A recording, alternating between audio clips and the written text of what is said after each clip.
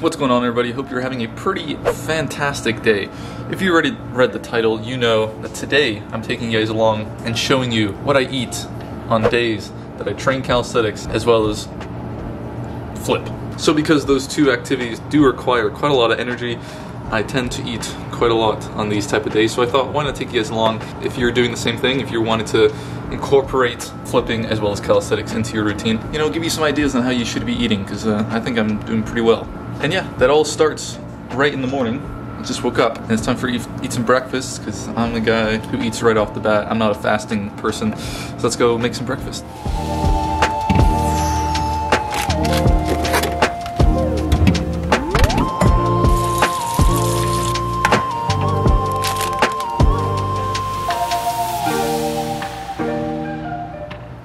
Alrighty, so for breakfast, as you guys can tell, we had the oatmeal with blueberry, or we have the oatmeal with blueberries, some eggs, and then also my creatine, just like that. It's got the fats from the eggs, the protein from the eggs, the carbs from the oatmeal and blueberries, a little bit of everything. Absolutely delicious breakfast. Cheers. And then you can't forget your daily 5 grams of creatine, of course. So depending on how long you've been watching my videos for, you probably know this is a pretty typical breakfast for me. The fats, the protein, the carbs. This is like the perfect way to start a day, especially if you're going to be really active later in the day. It doesn't feel too heavy in the stomach. It's a really important thing if you're flipping around and using your own body weight. You can't have anything sit around for too long. It affects you too much.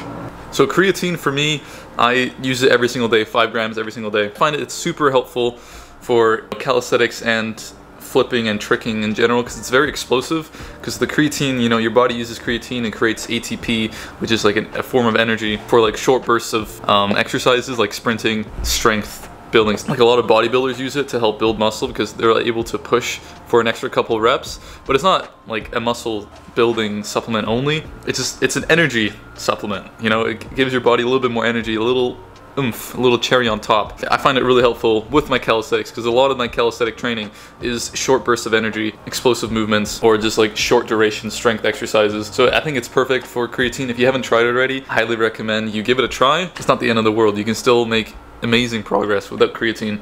It's just a little bonus, so give it a try if you haven't already. That's gonna be breakfast, and now we just chill and relax until it's training time.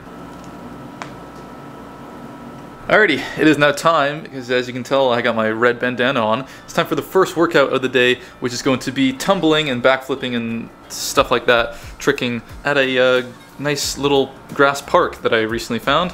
That's gonna be the first workout of the day. So it is now time to go get a move on, and then later tonight when the sun goes down and it's nice and cool, I am going to do the calisthenics workout, more resistance training based. But yeah, let's go ahead and stop wasting time and let's do the first workout. I found it. I ended up finding it not too difficult, actually. It was pretty easy. But yeah, let's warm up and let's do some flips. I don't know how long I'm gonna be out here, maybe for like 30 minutes or so. Nothing too crazy. It is pretty warm, so this is I don't want to kill myself here.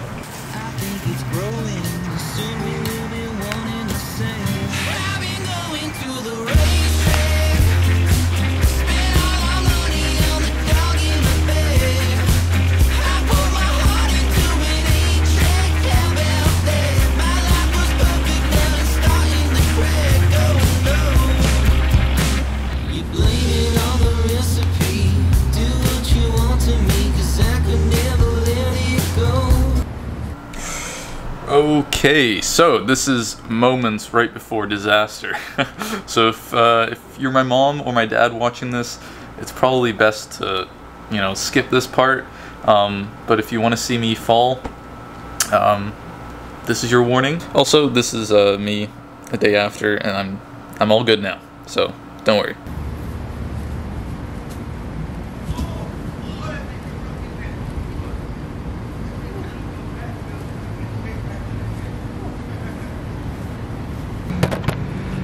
Alright, so that kind of hurt. Luckily I'm A-okay. I could have ended very badly, so I'm kind of cutting the workout short. Yeah, I'm going to go home and just rest. That was not a good idea. That was not a good idea. That's what happens when you don't fully commit. Shit like that happens. So stupid.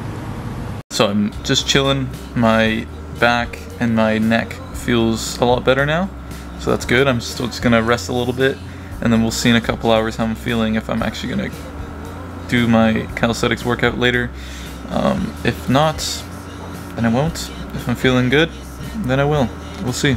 Catch you guys in a couple hours. Alrighty, so I've ultimately decided that it's time to go actually work out. The calisthenics workout is going to be a little bit modified, as you know, my back and my neck is a little bit sore, but we're still going to go to the beach, do a little push calisthenics workouts. I'm going to eat a little banana. I did skip lunch because on days like this where I'm training 2 times a day, where I'm doing the flipping and the calisthenics, the lunch doesn't really happen and I just have a bigger dinner. This isn't how I eat every single day, but for days like these, I am having a little banana as a snack, and now it is time to go work out. We have made it. I am all warmed up. My neck and my back are feeling pretty good from the warm-up, so I'm very happy that that backflip fail did not end up pretty bad, so I'm pretty happy with that. We're gonna start with some handstand push-ups, see how that goes, and then we'll move on from there. Let's do it.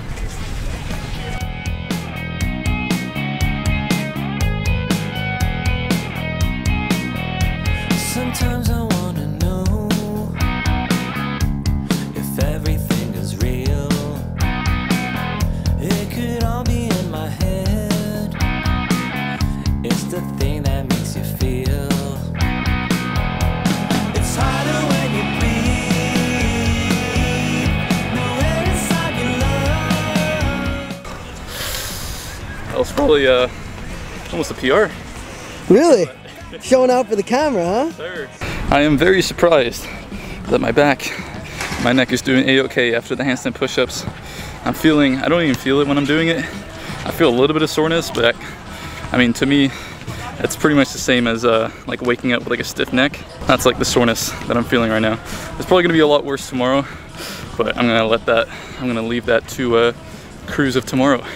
As of now, absolutely crushing the workout still. Let's keep it going.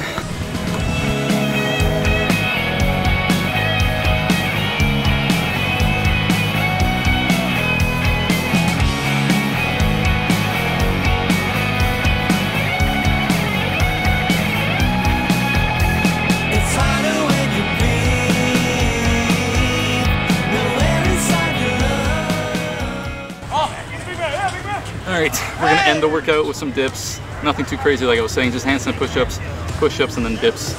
I don't want to do any planche stuff, that's gonna mess up my neck.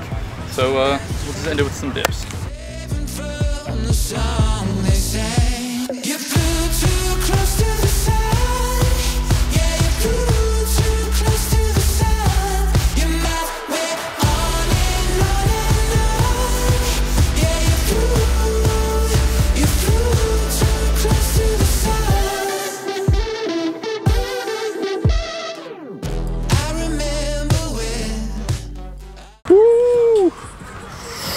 Alrighty, that's gonna wrap up the workout.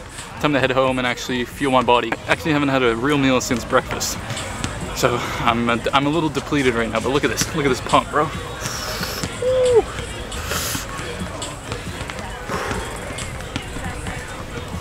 Crazy. For dinner, I get to splurge a little bit because I haven't eaten anything today, so my calories are really low. So we got 1 protein shake from, you already know, Transparent Labs. Code CRUISE, save 10% off. We got 1 sweet potato, 2 chicken quarters, and some frozen veggies. Nice and delicious. Quite a lot of calories here.